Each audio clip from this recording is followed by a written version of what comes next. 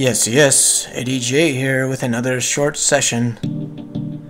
I wanted to try something a little different here.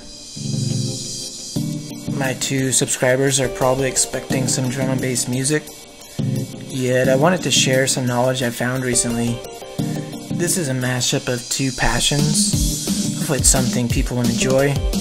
If you do like it, show me by liking, disliking, and subscribing down below. This topic here is, why is machine learning so powerful? For those new to machine learning, think of it as software that you can teach. Most of us already interact with learning machines daily.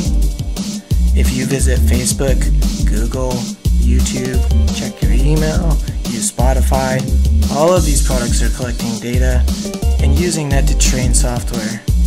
This is one heavy topic. I will talk about it in a way that everyone can understand. If you want more info, of course there will be descriptions in the link. That includes for the music as well. Let's start off. Let's move this out of the way. Now we've got a little application here created in JavaScript to create some data that we can input into our machine.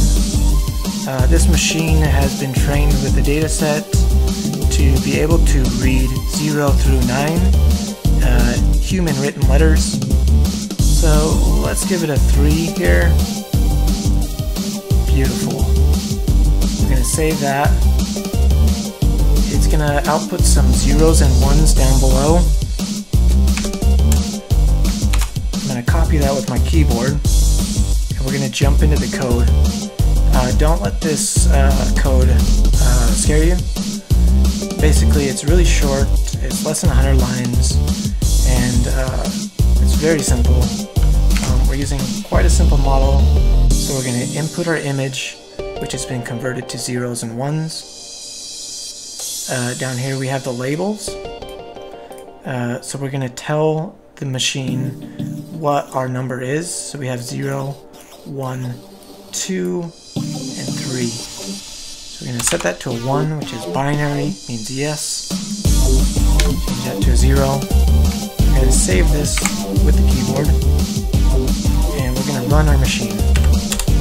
This should give us a 1, saying that yes, it is in fact a 3, and it did. Good. So let's erase this. So let's try something a little different. Let's give it a 2 and leave it. Okay, we'll save that. Copy and paste here.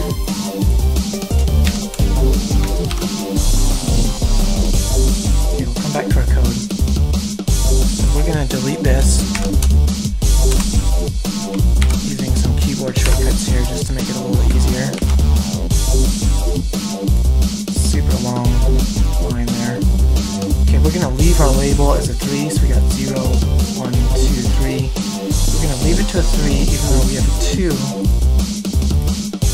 And we'll see what the machine tells us it is. It should say a 0 saying that it is in fact, there it is. So a 2 is not a 3. So that's our machine. It's able to read human written letters. I did try this with the number 1 and it was not very accurate. This model that I'm using is a little shy of 92% accuracy. And that's just because it's condensed. It's meant to be short and easy to read, and it hasn't been optimized, so it's fast. It's fast to run at the cost of accuracy. But that's fine. It's a good example. It shows us.